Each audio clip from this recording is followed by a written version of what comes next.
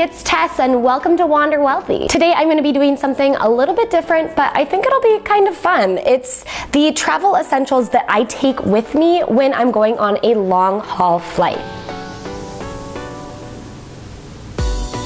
What do you need with you on the airplane when you're traveling abroad internationally for, I don't know, 7, 8, 9, 10, 11, 16 hours? I'm about to take off to Italy. I'm actually bringing 2 checked bags, but I also will be bringing my carry-on, obviously. Now, typically when I travel internationally, I pack extremely lightly and I put it all into a roller bag, and then I'll have a backpack or a smaller carry-on. But since I'm going to be traveling with a lot of my items from home, since I'm going to be there for quite a while, I actually am putting a lot of things in my checked baggage, but then I have a bigger carry-on with all of my travel essentials. So if you are traveling internationally and you want to bring a roller bag carry-on and then a smaller bag, you can also make sure you get all these essentials. I just lug this massive bag with me. This is my big old bag that I have here, and it's pretty large, but I put a lot of my necessary things in it. So let's just dive on in. First things first, you want to make sure that you have your passport. So if you're flying internationally, don't forget your passport. I don't actually put my passport in a passport holder or case. I just slip it into my wallet, but I have a really big wallet, so it just fits right in. I pull it out, I show them, I have it always. Don't ever forget your passport before you're leaving, so gotta have it. The first thing is, depending on the season, I will bring something warm. So I'll either wear like a sweater, which is probably what I'll take now because it's going to be fairly warm because I'm traveling in the summer, but I want something almost like a sweatshirt that I can put on if I get cold in the airplane. They give you blankets if you're on an international flight, but I'm going to bring a sweater too because sometimes I get a little too cold. If it's the winter and the accessory fits, then I'll bring a scarf that I can also kind of unravel, and it doubles as a blanket. So I just have a secondary blanket on me, but I'll probably bring and wear the sweater onto the plane because air conditioning always makes me cold. And with that, you also always want to have socks. If you're wearing shorts or if you're wearing even pants, but you take your shoes off, your feet are going to get freezing when you wake up in the middle of your flight, if you can sleep on the flight. So I always bring socks that go above past my ankle because I have been there where I woke up in the middle of the flight and my feet were freezing and then I couldn't get back to sleep and it was just horrible. So I always bring my socks. Speaking of bad experiences, that same flight, I also woke up at one point and I was so dry in my throat and I felt like I needed water so bad, but I was like in the middle seat and I couldn't get out to ask a flight attendant or someone for water. So I always recommend bringing a water bottle. And of course you can buy one in the airport, but I always like to reuse mine. I found this really cute blender bottle at like TJ Maxx. And I just fill it up after I go through security, bring it with you empty, and then fill it up at the drinking fountain or the water fountain. And then you have a bunch of water with you when you're on your flight. So when you do get thirsty and it's not mealtime and maybe everyone is sleeping and you don't want to, disturb them, you can then just drink your own water that you brought with you. I always bring a water bottle, I always bring socks, and I always bring something to cover me up so that I don't get super uncomfortable during the flight. So that's important to me. Along with all of the comfort in my clothes that I wear, I also like to make sure I have comfortable shoes, and I usually wear tennis shoes.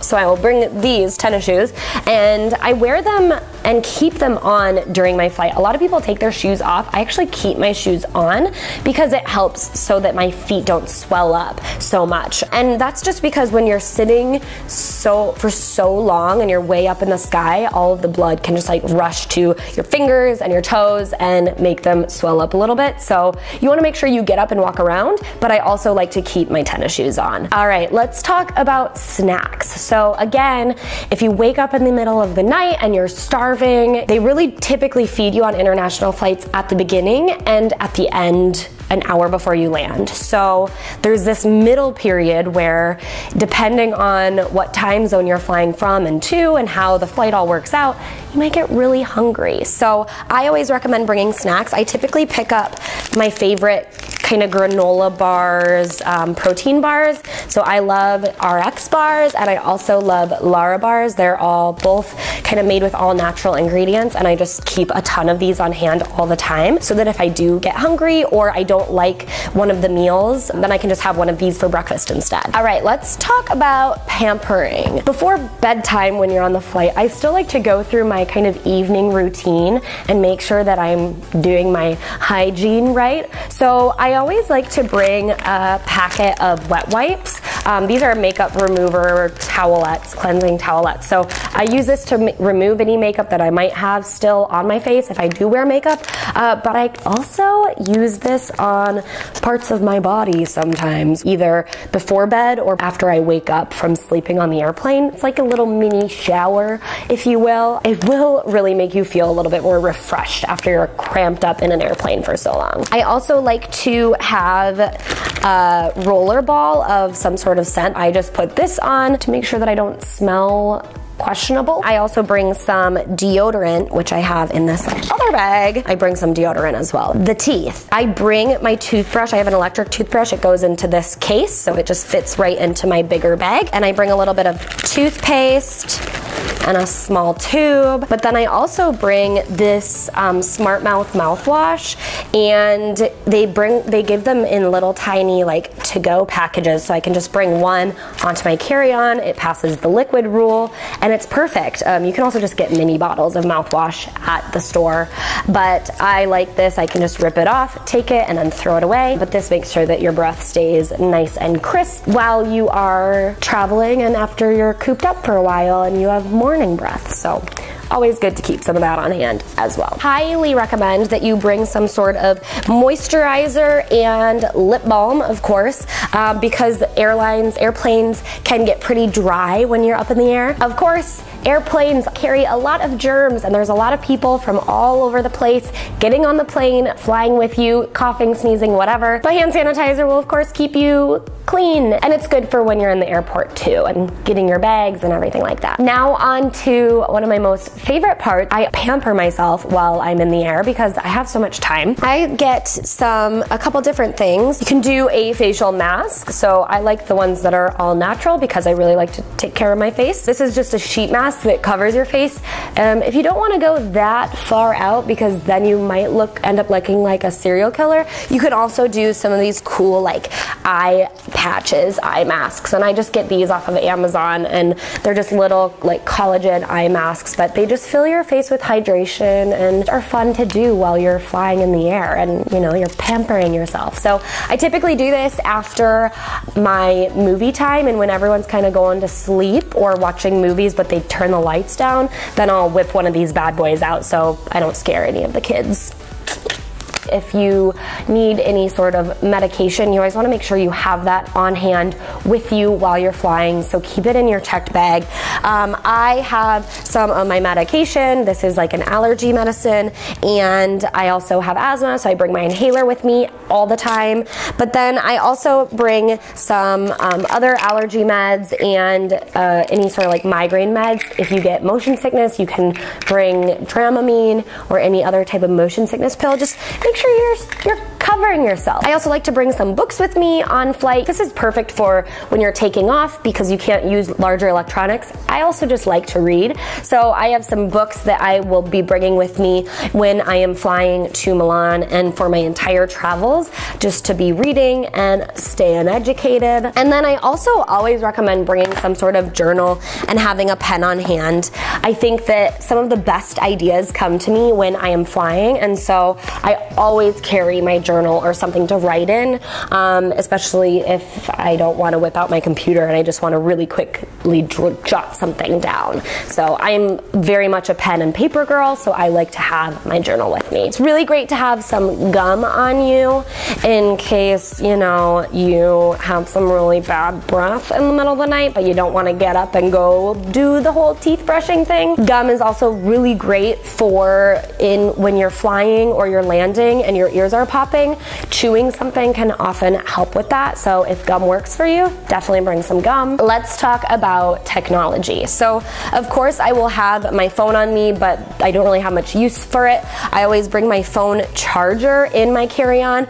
You can usually charge your phone. Most airplanes these days, a lot of the newer ones have USB plugs. So if your phone connects to your wall charger via USB, most definitely make sure you at least bring this cord. You can also always plug this into your computer, which can give your phone juice, so that when you land, or if you want to listen to music while you sleep, you can always have your phone ready to go and charged. So I typically just plug my phone in, plug it into the seat back that's in front of me, and leave it be, and I don't really use it, but it's nice to have a fully charged phone for when I land. Good trick is to make sure you bring any sort of power converter with you in your carry-on. When you land, if you don't have any sort of power source in the airplane, you can then plug in your phone or any sort of electronic device that you have into a plug at the airport via your power converter. I got this kind of universal power converter. It works in most countries. There's a Europe prong, and then there's like a UK prong, and some other ones. So it's really nice that I take with me on all of my travels, and I'm pretty much covered. And if I'm not, then I can just buy a new converter for that specific country and put it into my converter collection. So always bring your power converter in your carry-on. I like to bring my computer with me because I usually do work on the flight. And if you bring your computer, remember to bring your charger. Of course, you want to bring some headphones. I just bring my regular headphones that I can plug in to my computer, as well as it to the seat that I am sitting in. They will also provide you with headphones if you don't have any, so you can always opt for that as well. And my last favorite thing, if you are working on a lot of technology, I just got these really awesome computer glasses. They're my absolute favorite thing because I work so much on the computer and I'm always looking at my phone, FaceTiming people, and looking at like Instagram. So these are blue light glasses. I got them on Amazon. My eyes have felt really strained. I've had trouble sleeping in the past. It's really nice to have something that is protecting your eyesight. Even though they're really reflective and kind of geeky looking, I like to wear them whenever I am looking at my phone. Not every time, but whenever I'm looking at my phone for a long period of time or working on my computer. And that is pretty much everything. I bring a lot of things in my carry-on, but I don't ever want to feel like I'm missing something while I'm many miles in the air. And so it's important for me to kind of bring all of the essentials, make sure I have goodies to pamper myself, things that are gonna keep me comfortable and entertain me while I am flying on a long haul flight across the ocean. So this is my packing essentials. I hope that it helps you pack for your next international flight. If you need help getting to your next destination, then definitely check out my travel hacking tutorial. I will link it below in the description box. And you can also get access to my free travel hacking training, where it's a more fuller length tutorial that dives into how exactly I go about picking my destination and finding a credit card that will give me points to fly to somewhere internationally for under $300 almost every time. In fact, the flight that I just booked to Milan that I am taking all of this stuff with me for, I was able to book for under $120 using this very method. So if you want to learn my secrets on how I get to fly for very cheap, then definitely check out the video. If you liked this video, give it a big thumbs up and tell me in the comment box below what your favorite travel essential is. It doesn't have to be one of these. I would love to hear from you if you have different travel essentials, or if you're on my ship and you think, yeah, I need that too. Tell me what it is in the comment box below, and make sure to subscribe to my channel so that you can see more videos that I upload on a weekly basis. And until next time, I hope you wander wealthy.